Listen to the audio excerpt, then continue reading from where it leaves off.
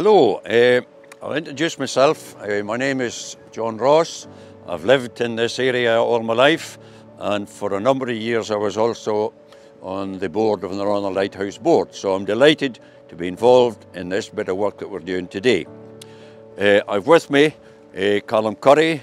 Callum's been instrumental in really making big improvements to the harbour. He's also chairman of the Harbour Trust, the Harbour Trust Society, and we're looking at this old lighthouse which hasn't worked for many, many years, but I'm going to pass over to Callum to introduce himself and tell us a bit about not just this lighthouse but also one that used to be at the end of the pier.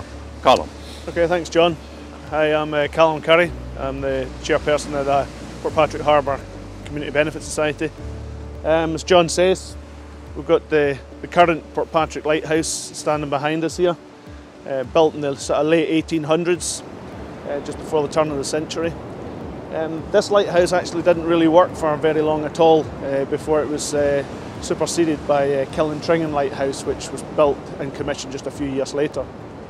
But previous to this lighthouse, there was a bit more interesting lighthouse out in the end of the old pier, which was built by John Rennie back in the early 1800s. Around about the 1830s it was finished, and that lighthouse unfortunately succumbed with the pier to the North Channel and the weather, and today that lighthouse now stands in Colombo Harbour, Sri Lanka, where it was disassembled in Portpatrick when the pier was undermined in a storm in the late 1830s, and taken brick by brick to Sri Lanka and re-erected in Colombo Harbour.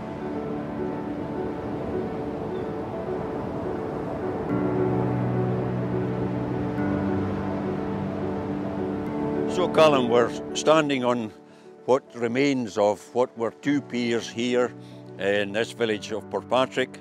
And of course you can point out, if we go further out, that's where the other lighthouse was before it was transported.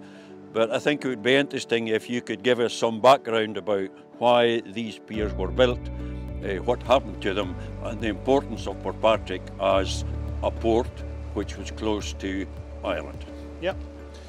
Well, Portpatrick was a very important harbour to the trade between Ireland and Scotland, and indeed the whole of the UK back in the early 1800s. It goes even further back than that. However, there was two piers built here at Portpatrick in the early 1800s. It was Rennie Piers. The harbour was being designated to go from sailing vessels, then along came the steam vessels, the paddle steamers. Both the North and South Harbour were commissioned. The South Pier was built. The lighthouse was completed on top of it. That was in approximately the mid-1830s. However, a large storm came along round about the end of the 1830s and undermined the pier, and they couldn't fix it. So at that point they hadn't completed the North Pier, so they abandoned the North Pier and decided they were going to abandon the South Pier as well.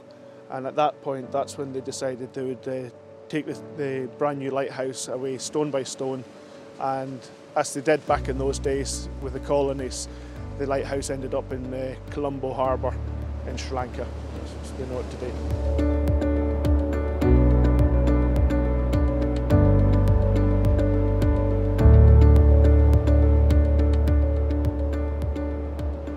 I think it's interesting to remember that one of the reasons that the port was built, the harbours were built here and also across at Donaghadee, was that this was indeed a military port. The British government always wanted to have the ability to ship personnel, military personnel and goods back and forward between the UK and Ireland, and this was the shortest crossing because as we look across, we're only 19 miles from Donaghadee. So it was an important military port as well as for goods. And it's interesting that there are two streets in Portpatrick to this day. One's called Colonel Street and the other one is called Barrack Street, which indicates that this was indeed an important military port. And one of the interesting things, because I have a farming background, is that at one time a lot of cattle were brought over from Ireland and landed here in Portpatrick.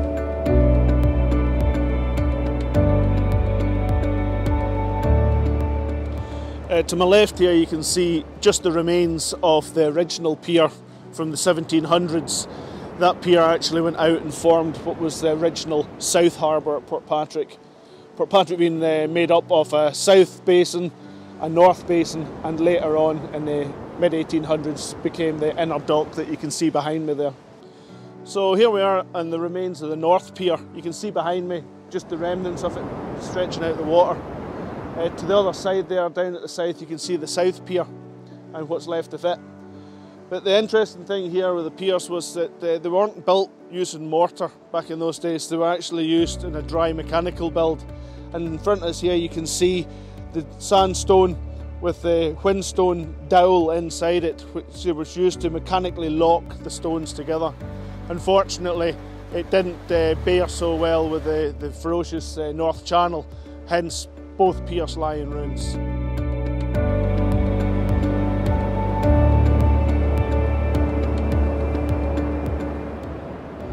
So here we are, we're standing on the north side of the harbour. We're looking across and the lifeboat is tied up in the harbour, and that's been an important feature of Portpatrick village for many years. And of course the harbour has changed very much over the years. But we're standing beside what's now the tennis courts, and behind us we have the bowling green. I'm going to pass over to Callum because he's got some really interesting history about what this used to be prior to it being made into a leisure facility. So Callum, tell us about the railway and the station here. Yeah, so behind us here you can see the tennis courts and bowling green. Portpatrick had two railway stations back in the day. It had the main station, which was up above the top of the village at the top there, and then also had the harbour station behind where we stand now. So the harbour station was primarily used for when they brought cattle in. There was the rail link obviously then with the vessels that came in, whether they be sailing vessels earlier on or later on. There was the steam vessels, the paddle steamers.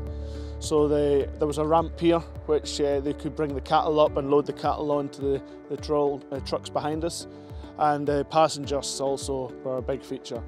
In latter years, after the harbour finished working with the paddle steamers, there was a lot of tourism in Portpatrick, and they used to run trains all the way from Glasgow down specifically to Portpatrick, bringing hundreds of holidaymakers, visitors, whether it be for the day or for the weekend. An interesting feature we can look at from where we're at next to harbour, the modern building in front of us was a replacement for the school that was built about 40 years ago, and that school is actually built absolutely on top of what was the original railway line, and included in the building for historical purposes there's a small length of railway line that reminds the pupils of the school exactly what that piece of land was used for, and was an important historical piece. And a sad position was that on one occasion a train from Glasgow, unfortunately a young lady got caught in below the train, and that also commemorates that sad event that happened exactly where the school is situated.